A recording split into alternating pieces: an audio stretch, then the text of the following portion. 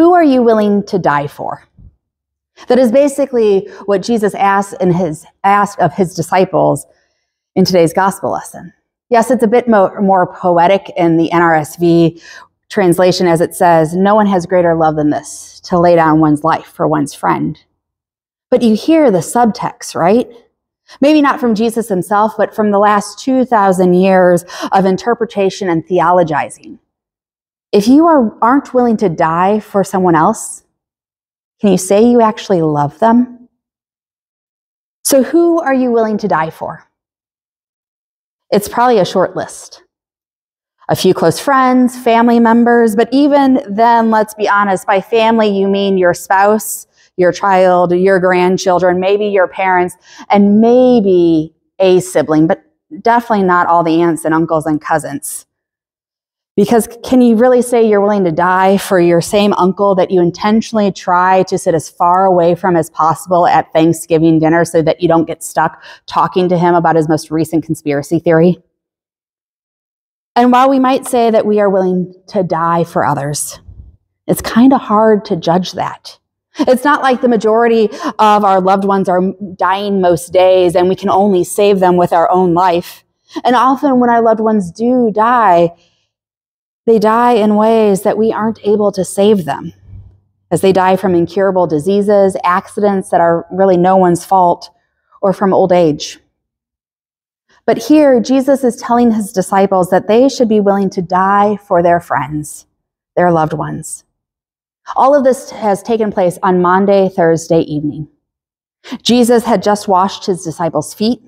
He told them that one of the disciples would betray him and that Peter would deny him. And now he is lecturing the disciples for 4 chapters of the Gospel of John about how he is about to die, but he won't leave them alone, that the Holy Spirit is coming. He prays for those disciples and reminds them of his greatest teachings, his teachings about love. As Jesus knows he's about to be arrested and put to death, he takes the time to tell his disciples about love.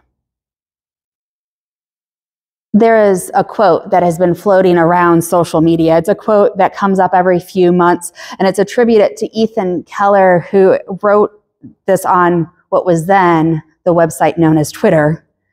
And it says, "If you want to be someone's ally, but haven't been hit by the stones that are thrown at them, you aren't standing close enough to them yet."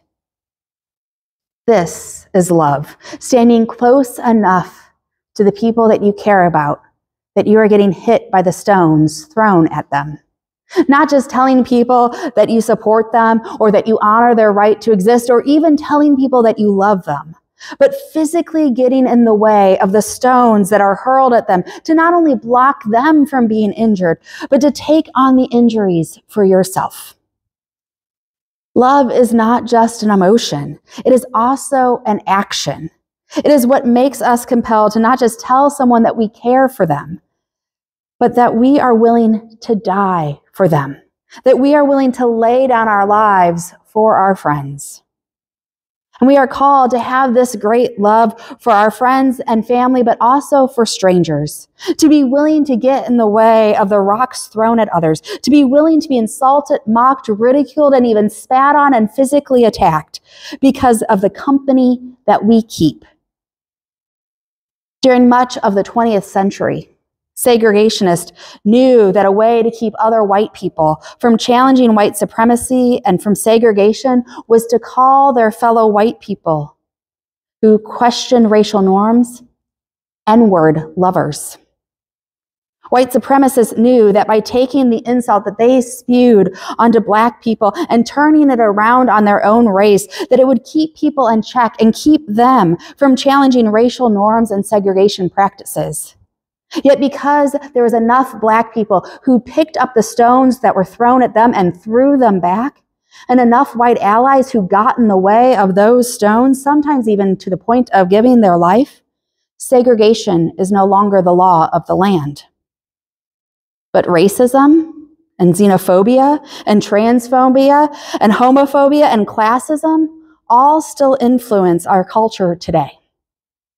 And Jesus calls us to be willing to lay down our lives for our friends, but also for strangers, to stand close enough to people who are often insulted, mocked, ridiculed, spat on, and physically attacked, so that we too are insulted, mocked, ridiculed, spat on, and physically attacked.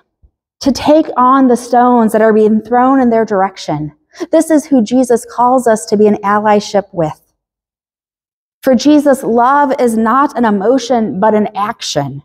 And God's love for us is not just an emotion, but an action. God's love sent Jesus to earth to teach us about love,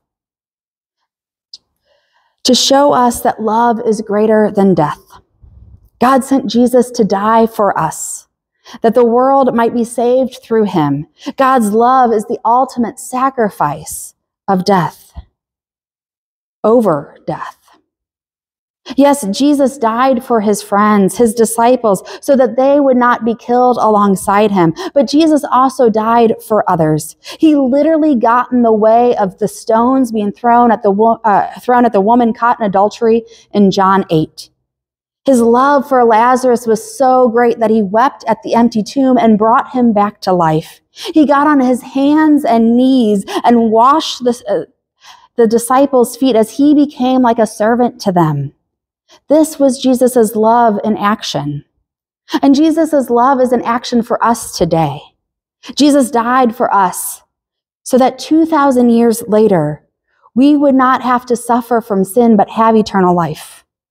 Jesus' teachings about love still come to us in Scripture and all these years later. Jesus stands in the ways of the thrones being lobbed at us when others are called to stand up for us.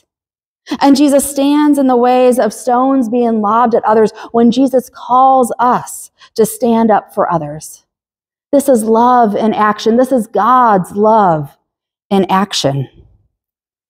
Jesus' love was not just for a select few, because Jesus was willing to die not only for a select few people like his parents and his close friends. Instead, Jesus was willing to die for all people.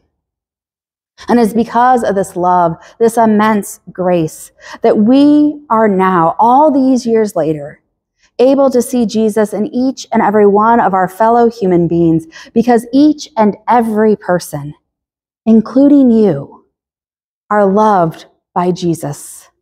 And with such a great love that Jesus died for each and every person, including you. So maybe the question should not be, who are you willing to die for? But who are you called to die for? Which can also mean, who are you called to love? Or who are you called to love in action to the point that you stand in the way of the stones being thrown at them? I hope that that answer to that question is much longer. And I hope that the answer to that question is everyone, all of God's people. Every person who, when you look into their face, you see Jesus. And hopefully, we also remember that Jesus has stood in the way of the stones that are lobbed at us. Amen.